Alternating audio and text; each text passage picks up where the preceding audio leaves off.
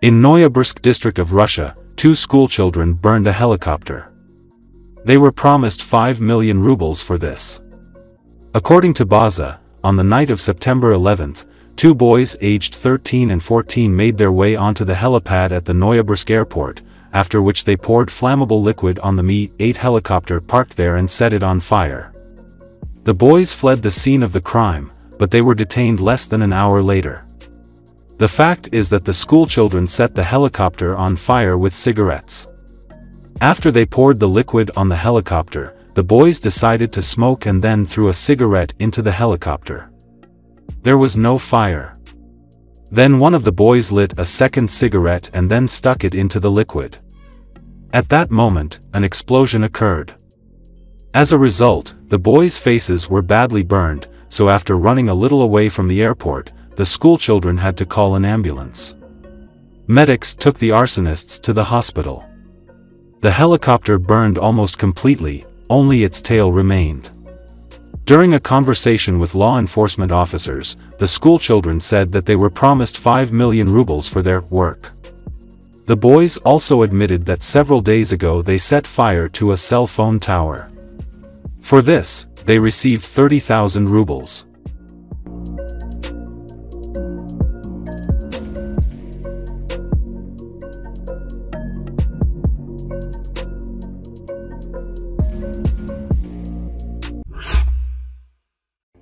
More than a dozen school districts shut down Monday across a wide swath of southeastern Kentucky as a grueling search stretched into a third day for a gunman who opened fire on an interstate highway and wounded 5 people over the weekend.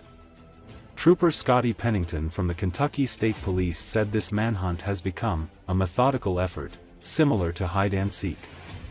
Searchers have been combing the rugged, hilly area since Saturday evening, when a gunman began shooting at drivers on Interstate 75 near London, a small city of about 8,000 people about 75 miles south of Lexington.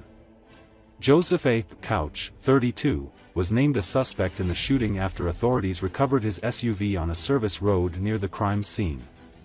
They later found a semi-automatic weapon nearby that they believe was used in the shooting, said Deputy Gilbert Acciardo, a spokesperson for the sheriff's office. Authorities vowed to keep up a relentless pursuit of the gunman in the densely wooded area as local residents worried about where the shooter might turn up next. Administrators in Rockcastle County, just north of where the shooting took place, closed for the day, as did Knox County to the south. Classes also were canceled at 3 regional college campuses.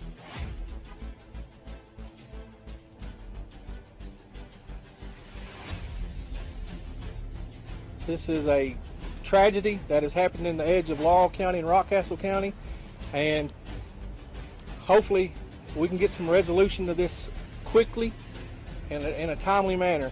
I know the citizens of our community in both Rockcastle and Laurel counties are stressed to the max, and law enforcement is working tirelessly to bring this to a calm and an ease for them.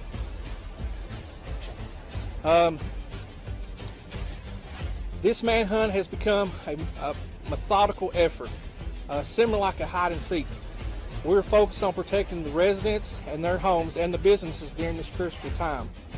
Our goal is to apply steady pressure and wearing Mr. Couch down. The longer he is in the woods, you know, last night it got pretty chilly, and today it's got kind of humid and hot. Hopefully he has no water and nothing to eat, and just time that we will wear him down and putting pressure on him with constant, steady our helicopters flying over, drones flying over, dogs, SRT in the woods looking, cars running up down the interstate. Just things like that is putting pressure on him, and hopefully he'll eventually just walk out of the woods and give himself up. This is a constant communication effort, so people, you know, ask, why aren't we just going in there? You know, if you've followed my Facebook in the last hour or so, we have gave you a photograph of the area. It's not like going over to this business and looking for somebody in there. It's not like going to a football field and trying to find somebody behind the bleachers. We are in the Daniel Boone National Forest, and this is thousands and thousands of acres And I stated last night, it's kind of like a jungle. Well, it is like a jungle. And we have cliff beds, we have sinkholes, we have caves, we have culverts that go under the interstate, we have creeks and rivers, and the dense brush. I mean, it's not something I can just take my dog for a natural walk through. Yes, there are paths, but when we're looking for somebody, we have to go through those dense areas. We have to go and make sure no rock is unturned to find not just him, but to find evidence. He was in the military, but it was not the Army National Guard, it was the Army Reserves. So he's been discharged with an honorable discharge. So I wanted to clarify that.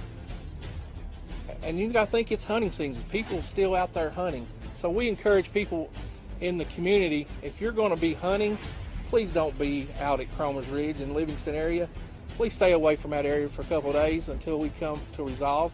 And people out in the community, don't have somebody that, I want to save the world, I'm going to just go out and go find him myself. Because not only could you get harmed, you could get killed.